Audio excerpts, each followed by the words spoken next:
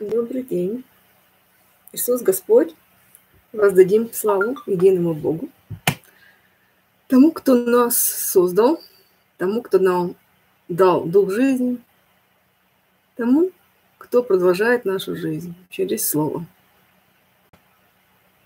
Да, я хотела сказать, что если вы увидите какие-то мои ролики на каких-то других сайтах, и там просят денег, чтобы заработать начинающим, то, знаете, я ничего не зарабатываю на Ютубе. Даже наоборот. У меня так получилось, что я подключилась к какой-то подписке. В общем, еще 2-3 раза меня снимали по $10 в месяц. Вот. Так что я ничего не зарабатываю, потому что правило, чтобы зарабатывать на Ютубе, нужно иметь 1000 подписчиков и 4000 минут или что там, часов просмотра. Вот. Получается, что я не зарабатываю, но уже увидела свои ролики не один раз на сайтах разных, и там якобы просят, если можете, давайте деньги, чтобы помогать начинающим блогерам. Ничего, абсолютно ни с кем я договор не заключала, я ничего на Ютубе не зарабатываю. Вот, я доверяю Богу, цели такой не ставлю, тем более, что я хочу сказать, что написано в Библии, приходите без платы, берите без платы воду, или как написано там, или молоко, в общем, как образно называется Слово Божье. Поэтому я и живу так, как Бог учит, что получил даром давать. Ну, я не скажу, что мне Бог не благословляет за мою деятельность, Он все приготовил. Вот, я не нуждаюсь ни в чем. У меня уже за 3 месяца я получила от него чудесное благословение, поэтому мне нечем радоваться. Он мне обещает сюрприз за 4-й месяц этого, какое-то пожертвование, потому что каждый раз я что-то получаю. Вот, и да, замечательно получаем. Да, за 4-й месяц я уже получила, кстати, тоже неплохо. Вот, что я хотела сказать. Дело в том, что у меня есть такое откровение, о котором я уже говорю 4 месяца, и с чего я начала, о свете. Вот, ну, дело в том, что у меня получилась трагедия в моей жизни. Месяц я немножечко была в трауре, и немножечко я сильно пострадала, потому что именно тогда, когда у меня какой-то вырисовывалась картина по поводу света, явления, свет, я теряю свою маму. Вот, и все у меня остановилось, вот месяц все зависло. И только сегодня я немножечко вернулась, начала писать субтитры к последнему видео на эту тему. У меня есть такая фотоника, фотосинтез, которую очень мало кто смотрел. Вот почему-то, не знаю, неинтересно людям, или не думают, что я занимаюсь ерундой, тем, что я влезла в какую-то теорию, или хуже всего, что я вообще в этом не разбираюсь и размышляю на эту тему. Но Бог не такой в моей жизни, Господь все доводит до конца. Давно у меня существует такое понятие, что физика не дружит с химией. Вот. И как раз вот перед маминой смертью я почему-то, я не знаю почему, мне, например, интересно, почему так произошло, но я начала интересоваться химией. Моя мама медик по образованию, она химию, конечно, знала немножечко, но факт один. Химия – это очень интересная наука, я ее, мне даже обещали грамоту за этот предмет в школе, но почему-то не дали, не знаю почему. Вот, ну, догадываюсь. Советский Союз, коррупция и так далее. Я такими вещами не страдаю. Я никогда ничего не буду покупать. Вот. Да, Нобелевская премия. Претендую ли я на Нобелевскую премию за свою тему? Ну, не знаю. Факт один. Если что-то Бог мне даст, то я, может, кому-то должна. Да. Ну, потому что я вчера как раз читала у себя комментарии, что нужны деньги, правда, для деятельности. Хотя мне вот сейчас, может быть, и немножечко ситуация сложная с работой, но когда я работаю, да, говорить сложно. Ну, как могу, так говорю. Я не знаю, лучше, хуже. Вот. Ну, не скажу, что хуже. Я ошибок наделала в предыдущем видео. Я говорила, не знаю почему, какой-то стресс у меня был. Вместо того, чтобы говорить Иисус, я говорила Петр. Иисус молился, чтобы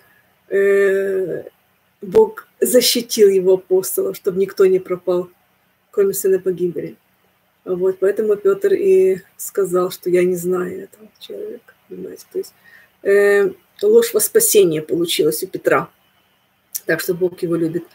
И что я хочу сказать? Все-таки самое главное, что ненавидит Бог, это деньги, это корысть, вот эта вот цель. Поэтому сейчас очень серьезный момент в моей жизни, когда я в науке, с самого начала, с детства, мне интересно было всегда. Наука, все это было мне всегда интересно. И читать научилась рано и так далее. То есть меня хотел мой преподаватель взять в аспирантуру, но так Бог дал, что немножечко не пошло. Ну, так надо было Бога, я знаю, что у Бога все пути. Вот, и получается, что человек, вот открываются такие моменты, понимаете, вот смотрите, аспирантура, да, наука, дальше знание, математика, любимый мой предмет, получается, а Нобелевскую премию по математике не дает. Ну, я же не претендую на премию, я претендую на то, чтобы прославить Бога. Это моя единая цель. Потому что, как не включишь какие-то научные ролики, обязательно такое, знаешь, безбожие. Такое, знаете. Наука доказывает о возникновении жизни. Там, они уже запутались, там такие какие-то глупости звучат. Чем дальше, тем больше. Вот. Я говорю, человеческий организм изучает структуру клетки, структура нейронов, там, как работает наша, как компьютерная система, как каждый ДНК, это же как компьютерная программа. Дальше. Если жизнь возникла так случайно, то чего ваши произведения компьютера не возникнут случайно? Ну что, вы долбите камень, с камня что-то похожее на ноутбук и оживите. Ну пусть и работает, функционирует так. Ну давайте так рассуждать. Если человек возник случайно, почему предметы человеческого труда не возникают случайно? Ну так должно, по логике вещей, да? Как говорил один грамотный, что со свалки собрать Боинг не получится. Понимаете, такая вероятность возникновения жизни на Земле. Если наш организм так сложно устроен, то ноутбук, наверное, попроще устроен. Пусть он возникнет случайно. С камня там, допустим, раз, и образовалась там. Молния ударила, и ноутбук появился. Чего бы нет, расплавилось, что там рядом. А чего бы нет? Ну, со свалки хотя бы ноутбук соберите. Вот. Ну, ладно, давайте о свете. Почему химия не дружит с физикой, я до сих пор не знаю вообще. Когда изучаешь структуру атома у физиков, то там вообще ничего не понятно. Там и квантовые скачки у них, и что хочешь. И, в общем, и этот умиляет эта когерентность, или как он там называется, этот мертвый и живой код, когда электроны могут быть в разных там состояниях, или как он там называется. В общем, что хочешь. Начитаешься этого всего, что электроны могут быть в двух местах. Фотоны – это и частичка, и волна одновременно. Вот, теперь уже я услышала новость. То фотоны уже у физиков – это то, что участвует в электромагнитном взаимодействии хорошо. Сегодня у меня новость, когда я читала новую версию о фотосинтезе. Оказывается, фотон превращается в электрон. Вообще, уже фотон превращается в электрон. Я быстренько вернулась к своему фотосинтезу, о котором я говорила, посмотрела, послушала там, я не дослушала, но там не было такого, не было. Каждый раз я что-то новое слышу, каждый раз. Понимаете, наука запуталась абсолютно. Это страшно, когда разные предметы по-разному функционируют, химия и физика. Как учатся ученики, как? Так вот, химия давно рассказывает о том, что электроны имеют траекторию движения уникальную. Восьмерочками, 2 восьмерочками, 3 восьмерочками движутся электроны. Почему физика об этом не говорит? Почему только химия? Потому что физикам это неинтересно.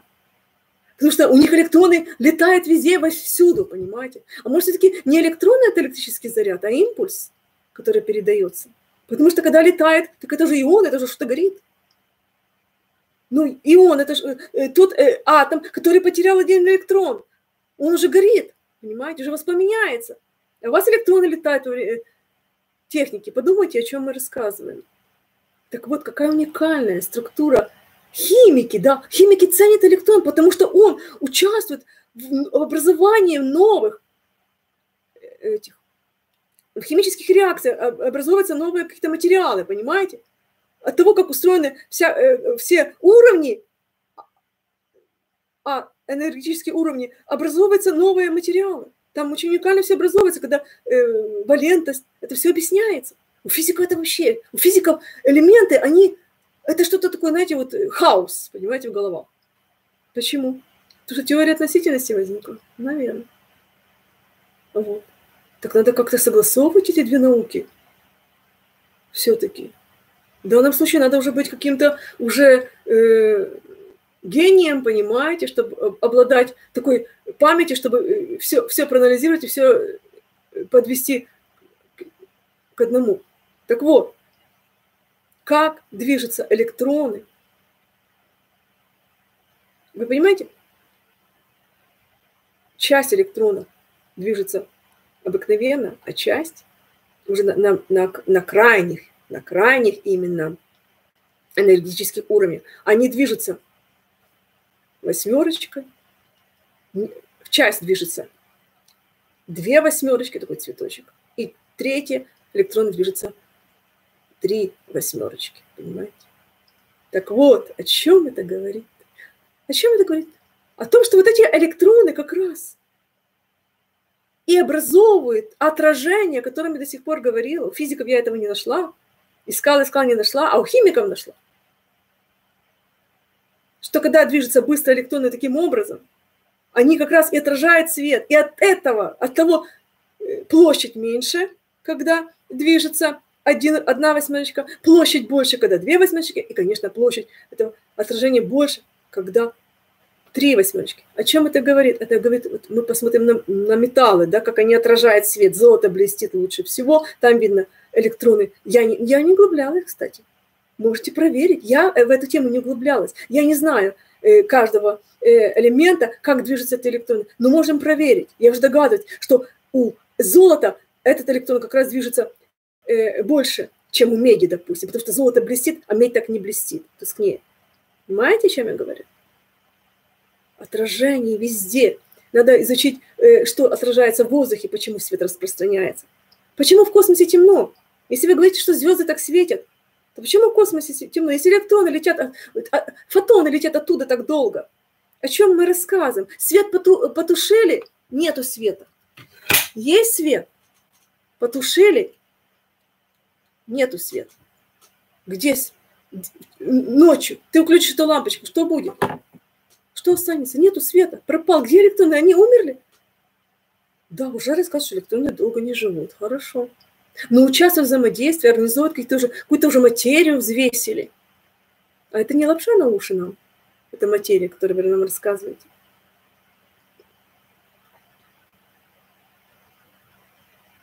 Лапша на уши. Отец лжи дьявол. Надо сокрушаться и говорить, да, мы чего-то не знаем. И не надо упираться в стену и говорить, Бога нету, мы случайно возникли. Воздайте Богу славу. Будьте благословенны.